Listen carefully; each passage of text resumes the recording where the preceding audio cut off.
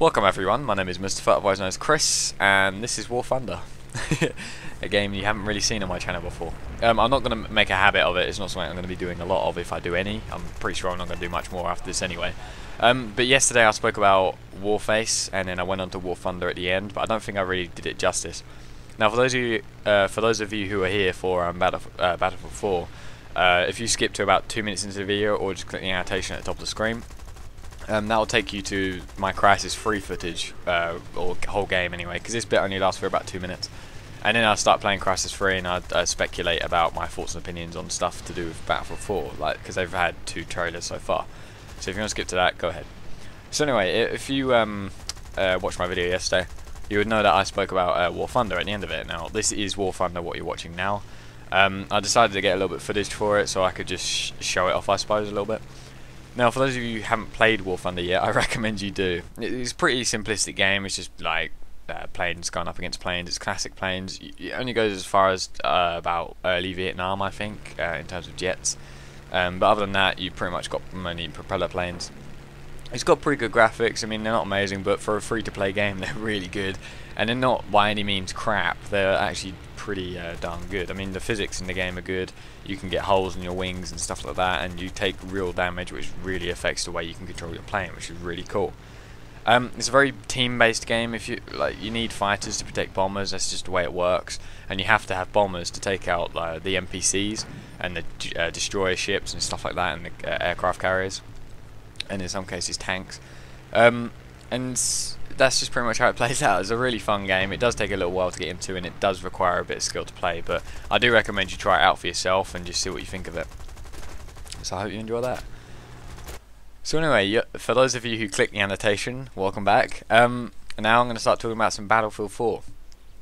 Now what I'm talking about more specifically is just, there were 2 trailers released. One of them was called C, Prepare for Battle, and then C, and then one was called Prepare for Battle and then Land. Now I'm not sure if there's an air one out yet at the time of this video. I'm pretty sure there's not, but there may be.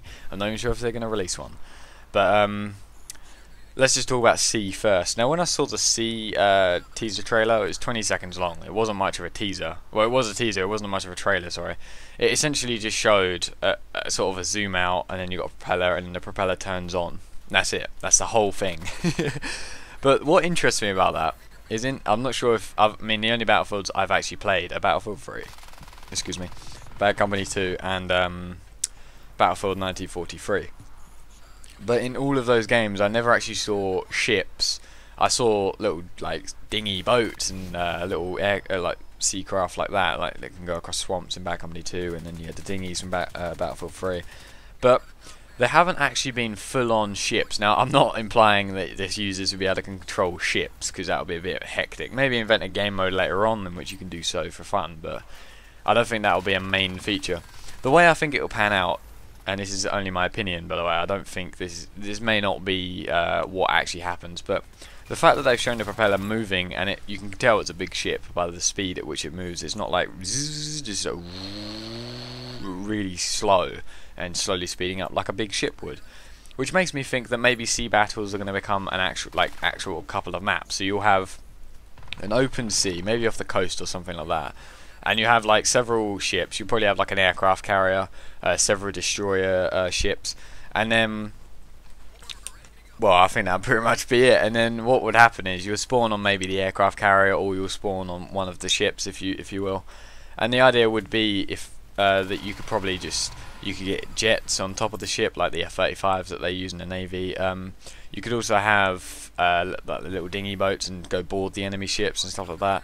And the battle will mainly take place on one of the carriers, I think, depending on how many there are. And I think the way it'll work is you have one of you will attack and one of you defend just as normal, and you probably have to get onto the enemy aircraft carrier, like for Rush, for example. And there'll be several bombs that you have to get, and you've got to get from your aircraft carrier to their aircraft carrier, or from your destroyer to their aircraft carrier, or something along those lines. And you have to go take out the Rush objectives, just like you would in pretty much all of the Battlefield games so far. And I think that'll be a pretty fun thing to add to Battlefield, because so far there haven't really been sea maps as far as I know. And that's quite an interesting element to add to a game, because it really will become the battlefields, because you're going to have air, sea and land all dominated with different game modes and maps. And I think that'll be a really good way to go about it. Now, I think something that will really be cool for if they do this sea battles the way I think they will, like the way I'm saying I think they will anyway at this point. I think a cool thing they could add is maybe in Battlefield 3 they had the ability to arm the AA cannon, so you could take out the jets and helicopters. Even though most people used them to take out the blooming infantry anyway, but I'm hoping they'll maybe add the cannons on the destroyers, so that you as a user can use. Wow, I've never used use that much in a sentence before. Yeah. Anyway, you as a player could use the cannons and try and affect the enemy ship, maybe take out the jets and stuff like that, and that'll be a really cool feature if they do the sea battle. I just said do again. if they do the sea battles in the way I think they will. Another thing they haven't actually done a trailer for yet, which is the air battles, which I imagine they're probably going to. They released the sea battles like 2 days ago, the land battles yesterday, so I imagine today at some point, depending on when you're watching this video, they'll probably add like an air battle trailer, which would probably be the same amount of time. But the way I think they should do the air battles this time, because last time, they've always had helicopters. That's been a main thing in Battlefield. And then last year they added, or with Battlefield 3 anyway, they added jets. But the thing was, I was excited about jets for 2 reasons. Firstly, it's cool and badass. And secondly, I thought they might add, like some jets you got a single sort of cockpit where only you were in it. And then maybe a co-op cockpit, because there was actually a trailer where you was in the back of a jet, and I know this is from the single player, but you was in the back of a jet and you could see the pilot in front of you. Now I think if they do it this time, they should actually have that. So you've got the main jet, the main pilot, sorry, who flies the jet and maybe controls the machine gun and the missiles. But then you could have a co-pilot who could control like the bombs of the jet, so you could actually bomb enemy ground targets and sea targets depending on what map you're playing.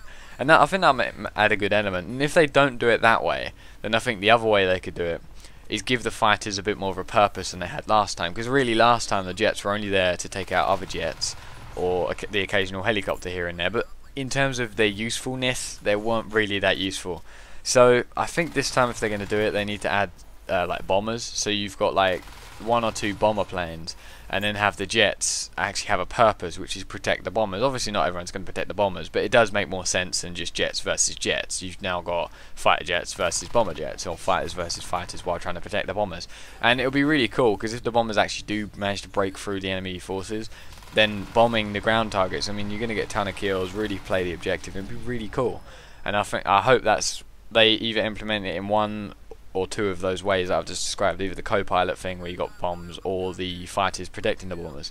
Maybe even both, because there are a lot of jets that actually do both of those things, because you've got like the Thunderbolt 2 for example, that has the capability to take out other jets, but it also has the capabilities to take out ground targets, like with bombs and missiles and stuff like that.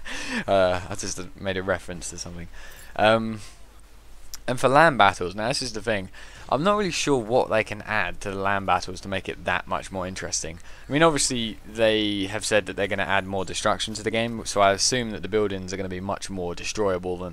I mean, they were really destroyable, but there wasn't like that much variety in the buildings. There weren't that many buildings, and if they had more destruction to this game, then it'll probably be a lot better. I mean, they could even add it so the craters you can make are a bit bigger, more detailed, possibly. The ground vehicles themselves, this is what I'm confused about, because there's not really much they can add. I mean, it is set in 2020 as far as I know, so they could actually add some concept vehicles in there, like, possibly. I'm not really 100% sure, but something else they could implement. Now, this is where the jets did work in Battlefield 3, and that was with the F-35 fighter jet.